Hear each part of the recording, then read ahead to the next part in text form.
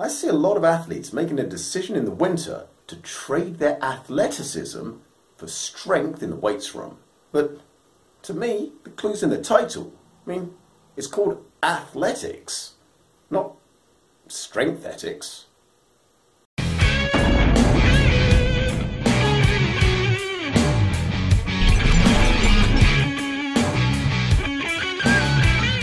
Don't be fooled. Strength in sport is only any use if you retain the same level of athleticism with that newfound strength. If you're heaving more pounds off the floor, but you're sacrificing that fluid movement, come competition time, you're going to be a sad sack.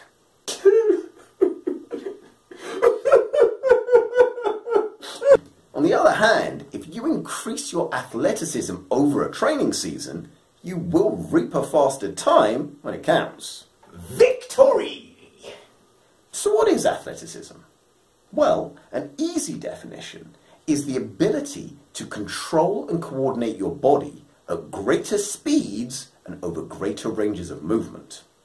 So why can weights then have such a detrimental effect on athletes? I mean, I see people lifting like Dr. Squat gave me the equation that if they doubled their PB, they might halve their 100 time. Well, of course. I mean, if I add 50 kilos extra to my hip thrust, I'm going to expect first place in the race. Consider this though. If you increase your strength, but you lose your range of movement in that exercise, it's not going to translate into times. Well, I mean, it'll translate into times, but probably in the opposite direction that you want it to. What kind of weights witchcraft are you talking? If you reduce your range of movement just so you can lift heavier, your internal rotation will go into hiding faster than Jerry being chased by Thomas. Internal rotation? Gone. Damn internal rotation. You see, you can't run fast if you lose internal rotation of the hip joint. So if you lose internal rotation of the hip, you lose athleticism. And if you lose athleticism, then you lose performance in athletics. Now, weirdly, your performance can actually rise in strengthetics, or as is more commonly known, power lifting, while actually reducing internal rotation. You see, squats and deadlifts require external rotation of the hip, and the limited squat depth requirement means that you actually can reduce internal rotation of the hip over training. When you go below parallel in deep squat, you're actually reconfirming with every single rep the need for internal rotation of the hip, because the hip, ball and socket has to internally rotate to get you that depth.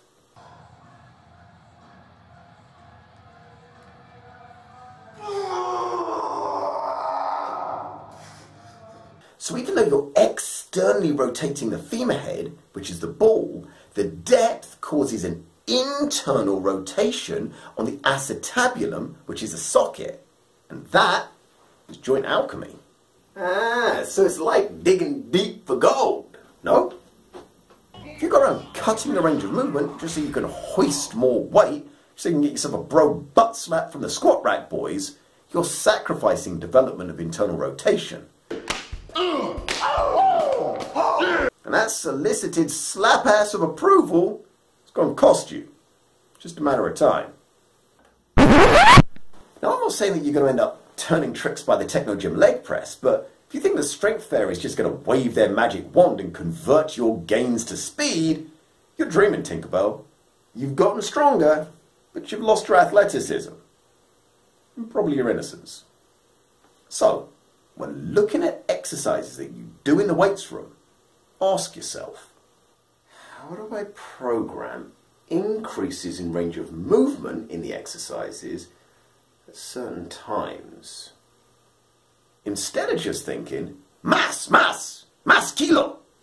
Don't sacrifice range of movement for intensity, because in that act, you're robbing your future self of real riches just so you can make a quick buck today.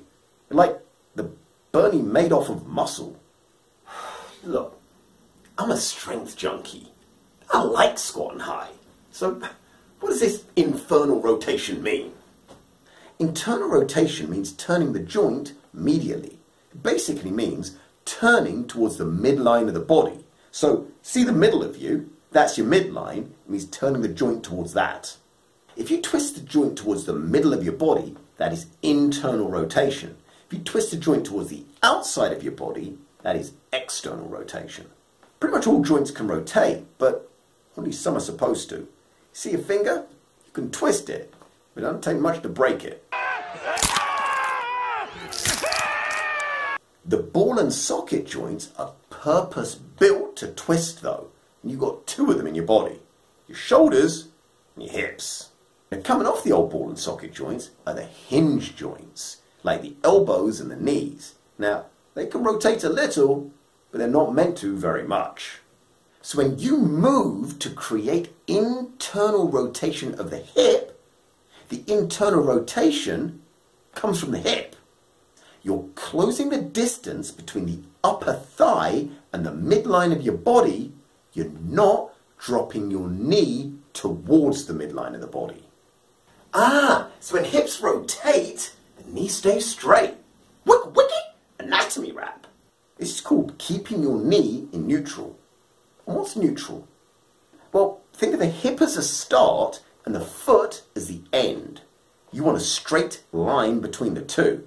If that line starts deviating in towards the middle, you best start looking up knee braces on Amazon Prime, because you're going to need that next day delivery.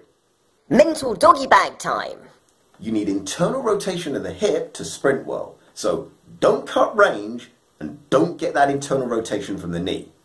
Okay, full range, check. Watch the knee, check. Is there anything else? But most important, don't let your present self, spurred on by that need to fill that hole deep in your soul, steal from the future you.